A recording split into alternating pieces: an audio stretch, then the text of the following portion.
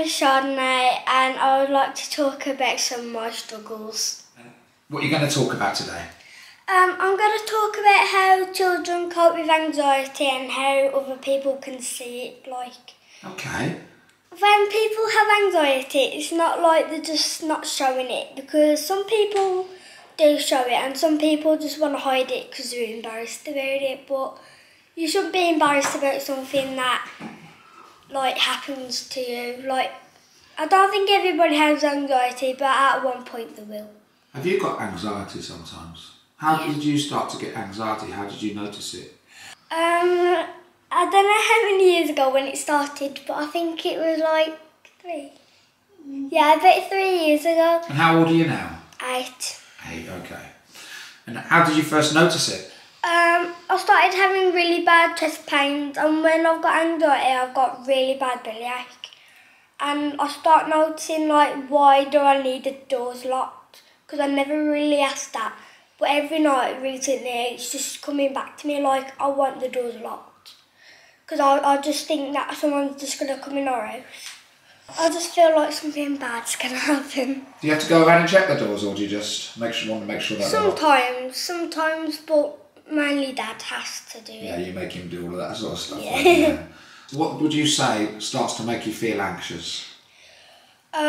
Just at night time when I'm downstairs on my own, and then I'm I don't feel right. So now I'm starting to get anxiety because I just know when I've got it. Does anything at school trigger it, or anything that people say does trigger it? Yeah, because there's mean people at my school sometimes, and they say oh, why do you do that? Why do you do this? And it just triggers me even more because people just can't say that because they don't know what it feels like. Of course they can. Sometimes people who say unkind things, they're just unhappy themselves. I know, because it made me feel bad when I was at school and people said things to me, and that would sometimes make me feel sad. So it's not nice, is it? People at school are rubbish, aren't they, really? Yeah. My friend, she gets the exact same as me. Right. But I don't know if it's anxiety, I don't know if she's in pain, I don't know. But I'll just ask her, is she okay? Do you need a hug or something? Yeah, you haven't been punching her or beating her up or anything, have you? No. So she's not in pain because of that then, okay. No. Alright then, okay. So what do you say to her? What do you sort of do? I'll just say to her, are you okay? Do you need a hug?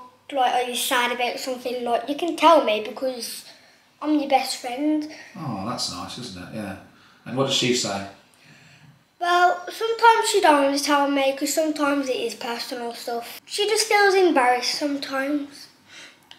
But we all feel like that, don't we, sometimes? That's why it's important to have a good best friend like you. Yeah. So obviously you really care about your friends, and because you suffer yourself and struggle with some things, you know what it's like, so you've got a bit more, you care about people who are going through the same things as you. Is your diet or anything you eat, does anything trigger that? I probably don't like the feel of fruit in my mouth. Oh, no, it's a disgusting food, isn't it? And vegetables, the nicest feelings generally are a lot of sweets, Smarties, Mars bars, Diet Coke, things like that. So need to probably increase I like smoothies. Smoothies? Yeah. Oh, well, that's all right. That's one way of eating fruit, isn't it? Yeah. That's the way I've started to eat more fruit and vegetables with smoothies. Because you can get vegetable smoothies as well. They've got fruit, and you probably know this, don't you?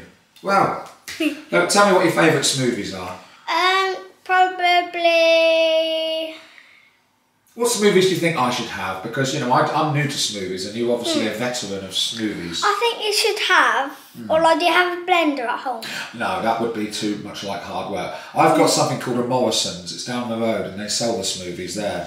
Yeah, that's how I got mine. Yeah. Yeah. So, have you ever made them in a blender? No. Oh, there you go. I don't think I've... Oh, yeah. I tried it and then I'm like... bitty, I don't like it. What did you put in there, like old shoes and socks? Or... I put oranges in there, don't I? Or Yeah. Did you peel them first? Yeah. If you are feeling bad and you've got pains and these things going on, how do you cope with that? That must be hard. I just cope Be honest now. biting things. What do you bite? Have you been biting that cat again? No. Okay. What do you bite?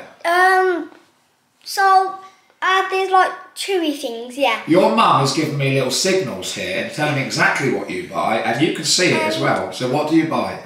Sometimes I bite my chair. Bites her fingers. Oh, you bite? Well, look, I bite my fingernails. Look at those. I bit those all the way off yesterday. Because they're getting on my nerves. So, and I can't bother to find some scissors. Okay, so mine is laziness generally. That's what. Playing with my fidget toys and looking at my fish tank because it relieves all of my anxiety and all my stress. And what else? So you play with your fidget balls, which are these little things that you can press buttons on and stuff. And you always show me that little pop thing, aren't you? That what's that called? What are they called? I don't know what they're called. Those are like poppets. Oh, poppets. I'm pretty sure people out there will know what they are. Yeah, well, I don't because I'm too old. I only know about it because you showed me. You've done very well this morning, so thank you very much for sharing with us.